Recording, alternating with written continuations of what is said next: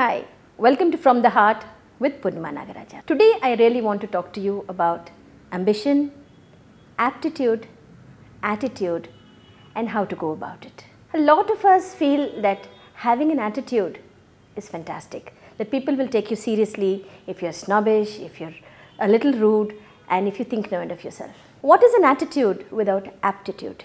Aptitude means doing the things that you're uniquely talented in. Don't tell me I don't have any talents. Every one of us has something that we are good at. Some of us sing, we're trained or not. Some of us play something really well. Some of us run, some of us swim, some of us doodle.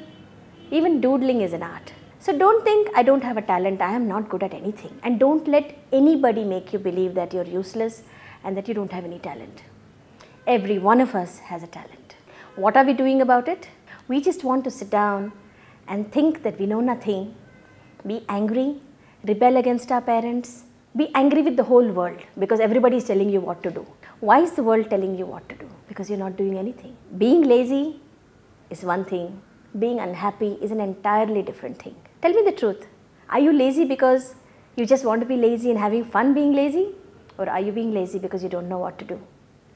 Or you're angry with mom and dad? Parents definitely want the best for all their children.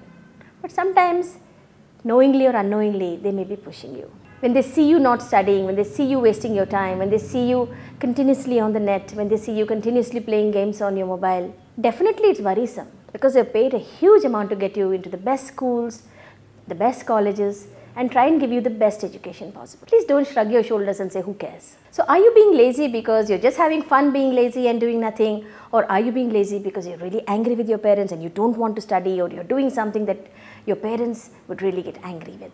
A lot of us kids really want to take revenge on our parents. So what is the revenge we take? We don't listen to them, we don't take a shower, we don't study, we try to fail our exams, we get into relationships that we know they won't like. So what are you gaining by taking revenge on your parents? By spoiling your own life? Does it even sound sensible? It really doesn't, isn't it? Sometimes parents may not know how to communicate with you, but you're a younger generation. You know how to talk. You know how to get things across. You don't have to fight and shout and be rebellious. Sometimes I know so many children who are angry with their parents and get into drugs and smoking and drinking and going off to pubs and stealing money. At the end of the day, whose life is getting spoiled? If you are going to be sitting in a rehab center cooling your heels for about 6 months, who has lost out on their life? If you are going to overdo the freedom that is given to you and that freedom is taken away, who are you going to blame? Why are you getting so angry with your parents that you're spoiling your life? In fact, there's a story of Kalidasa who was very angry with a tree. So he sat on that branch and axed that branch. You know the result? He fell down, broke his leg, and the branch fell on top of him. So this is what we end up doing.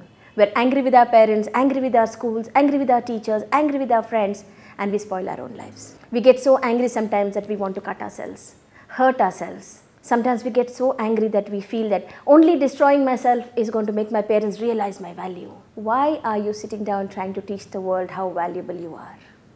Why can't you show them how valuable you are?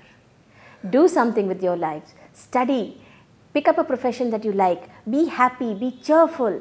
If one friend doesn't like you, doesn't matter. Make another friend. Try not to get into destructive relationships, either on social media or in the real world. And if at all you get into something, learn to walk out with dignity and say, fine, I made a mistake. Let me accept that. So mom and dad are angry with me. They're going to shout at me for a bit. It doesn't matter because I made that mistake. Let me learn not to do it again. Don't make the same mistakes again and again and again. If something is bothering you, talk to somebody. Reach out. Take help. You have so many unique talents within you. Don't drown it in a sea of sorrow, which can actually be helped.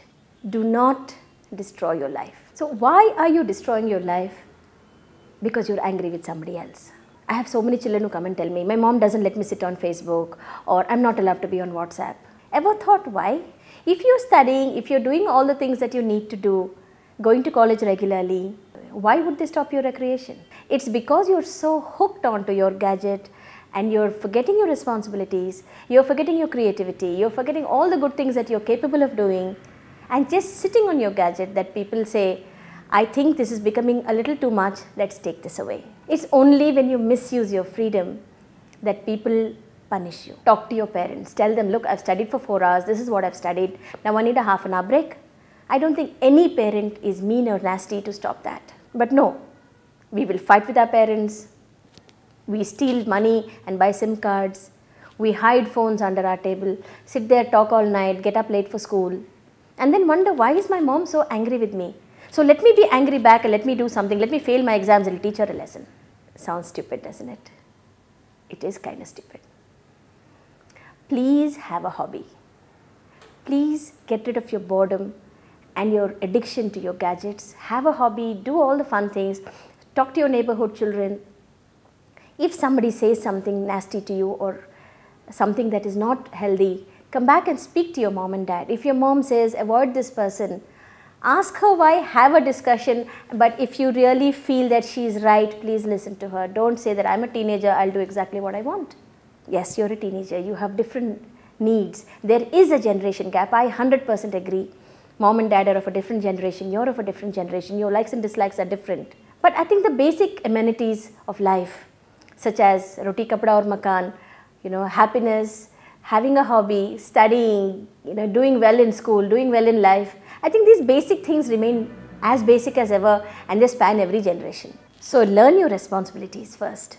Do some things around the house. Go tell your mom, let me help you for some time. Or why don't you sit down and I'll make you a sandwich. Just look at the pleasure on your mother's face. And then tell me she nags you. She won't. Because she realizes that you care, that you're loving, you're fulfilling your responsibilities and also having fun. Isn't that a fantastic place to be? Why do we always think that to rebel against our parents is to stop studying, to mess up our lives, mess up our careers, and then mom and dad force you to do something and say, you have to become a doctor, you have to become an engineer. And then you're so upset because you haven't had the time to tell them what you want. Talk to them. Tell them what you want. Do whatever you want, but do it in moderation. When I say do whatever you want, you really need to have a reality check. Going getting sloshed in a pub is definitely not doing what you want. Smoking, doing weed, doing drugs, definitely not what you want. So when I say do whatever you want, it doesn't mean doing drugs, smoking, stealing money from your parents, going out. Having fun is not doing something on the sly. Having fun should be something that everybody approves of. Every Indian parent, why Indian? Any parent would definitely disapprove of drugs. Any parent would say, do what you want in moderation. Any parent would say, don't go out with friends who are not good for you. Do not walk the wild side. Do not steal. Don't get into mobs and bully somebody. Any parent tells you this. Why does it sound so bad just because a parent is telling you this? Or a school psychologist, or your principal, or your teachers, anybody who's older than you, why does it feel so bad?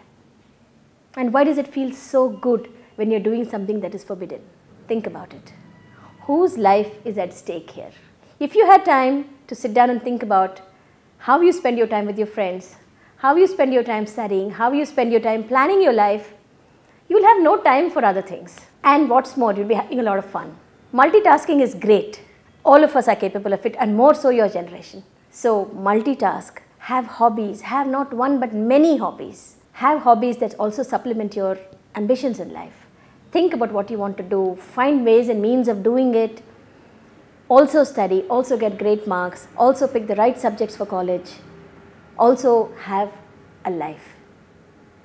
And understand that having a life is less to do with attitude and a lot to do with your aptitude. Having a life is less to do with being a rebellion and more to do with imbibing as many things as you can. We only live once.